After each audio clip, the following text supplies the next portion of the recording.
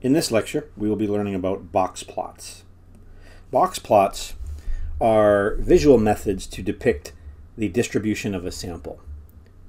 So in the picture, in the center we have a box, and that box depicts what we call the interquartile range.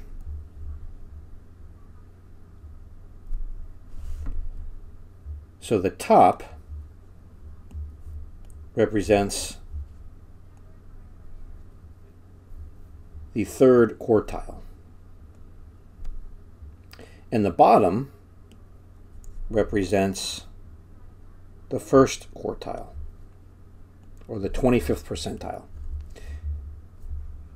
Our axis is over here, so this is our numerical axis, think R1.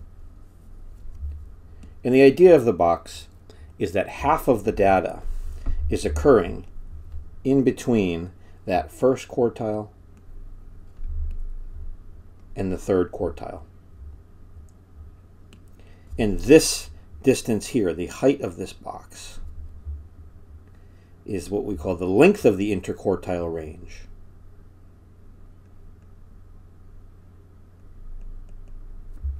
And the interval itself is the interquartile range. In addition, the median is usually drawn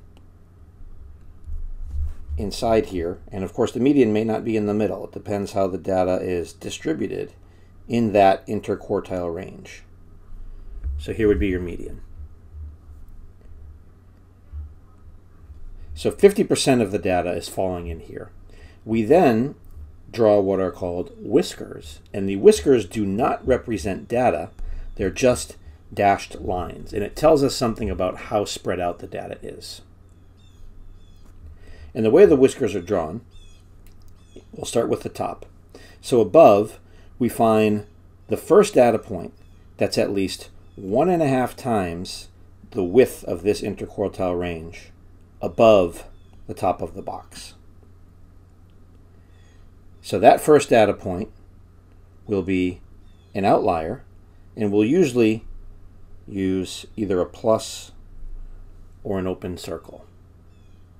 So again, this would be the first point that's at least 1.5 times the width of that interquartile range above that third quartile.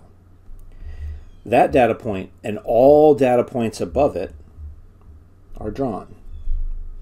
And these are called the outliers, or the upper outliers. The whiskers are these dashed lines drawn to that point. So again, up here, these are all the data points that extend beyond that first data point, which is the closest data point that is at least 1.5 times that interquartile range width above the top of the box. For the bottom, we do the same thing. We do the mirror image. So we look for the first point that is at least a distance of 1.5 times the width of that interquartile range below the bottom of the box. And so we draw that point and all those below it. And we draw whiskers, again this dashed line to that point. So you may have data happening where these whiskers are. You will have data where these whiskers are, but it's not depicted. And so the idea here is that you're getting the meat of the data, the middle half of the data, and then you're seeing something about how spread out it is, and you're explicitly seeing the outliers. And this is a visual way of looking at a data set. Here is an example. This is generated using MATLAB. And this is a box plot of S&P 500 daily net returns during 2008 and 2009, so during the financial crisis. And so we see, here's our box. Well, maybe we start here. We have our axis. So we're going from minus 10% up to about 13%. And we see this gives us our interquartile range. So 50% of our daily returns, our daily net returns, are happening inside this box. This top of the box represents the third quartile, or the 75th percentile. The bottom of the box represents the first quartile, or the 25th percentile. And this red line in the middle is the median. And we see the median is a little bit above the midpoint of that box. Here we have our whiskers.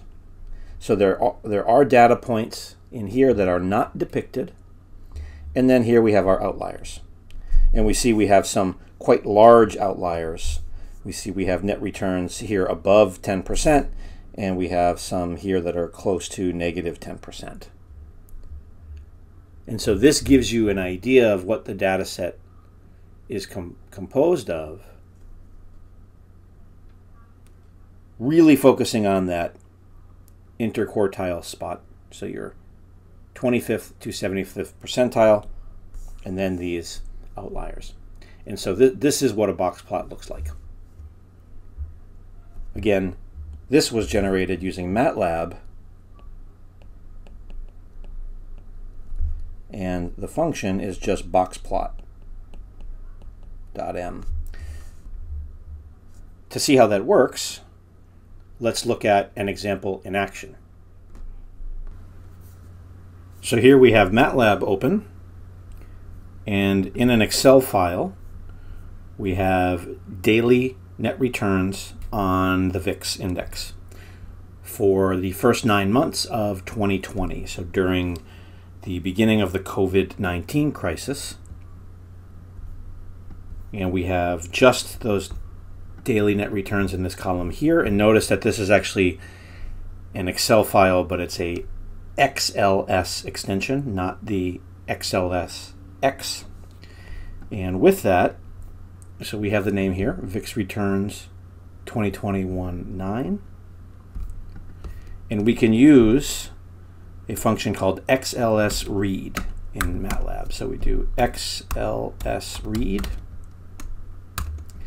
and we type the name of the file, which we have here, VIX returns 2020-01-09.xls, and that loads all of the data from that file and that column in that file into the vector X.